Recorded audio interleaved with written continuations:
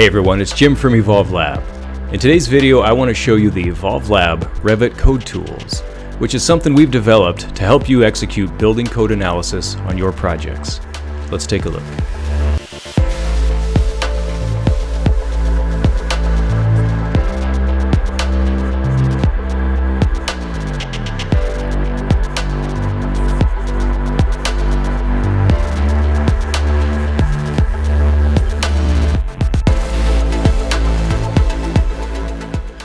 EvolveLAB Code Tools was created to assist in the calculation and documentation of building code analysis.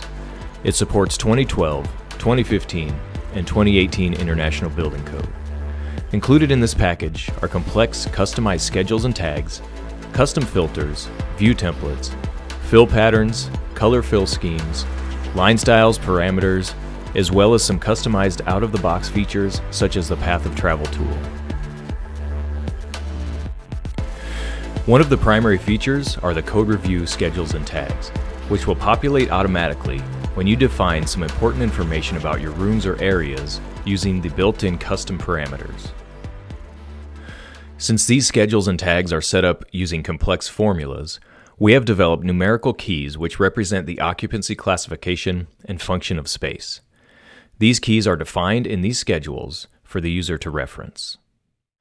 Once you begin entering this information, the schedule will auto-generate your values based on the IBC year you have selected.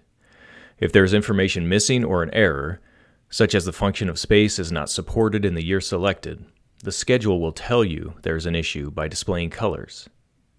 These colors can be referenced in our documentation, which will explain what the problem is.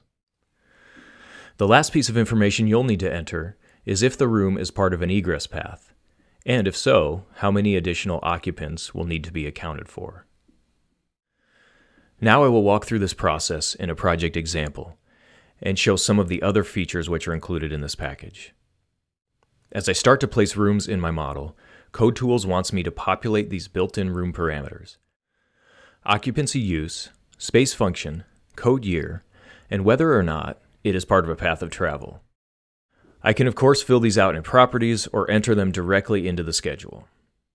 So the first thing I'm going to enter is the code year we'll be using on this project. Then I will use our occupancy classification keys to enter the classification of each room. You can see as I do that, the occupancy group information is automatically generated. Next, I will use our function of space key to enter that information. And again, our schedule is populated for us. For this room, I'm seeing orange cells, which means for this combination of entries, I will need to manually enter some information into the schedule. And finally, I can select whether or not this room is on a path of travel and how many additional occupants must be accounted for. The schedule will then tell us the cumulative number of occupants if that box is checked. Having filled out all of that information, I can now take a look at the code review summary schedule, which has all of the keys and calculation fields hidden and can be placed on a sheet. Now I can begin tagging my rooms using our custom room tags, which are also filled with formulas which will display the occupancy information of each room. We have three different types of tags: cumulative, non-cumulative, and QAQC, which will allow you to review all of the information about the room you have tagged. Next, I'll place our color fill legend, which is also included. This can be customized but is currently set to display the function of space. Creating a new sheet, I can place my plan and schedule on a code analysis drawing. Now I'd like to show the paths of travel for this building. Utilizing the powerful out-of-the-box path of travel tool, I select 2 points on the plan, and Revit will find the shortest distance between them, giving us important egress information. I can then change these now to our custom line styles, which will make them stand out on the plan. I can tag them, show the travel distance, and add a prefix using the mark parameter, which our custom tag will display. If needed, I can also add points along the path if we need to avoid any obstacles along the way. Turning on our Code Tools view template, which utilizes custom view filters, you can see that the walls are now displaying their fire rating, which is built into the wall type. I can begin tagging my walls with our custom wall tag.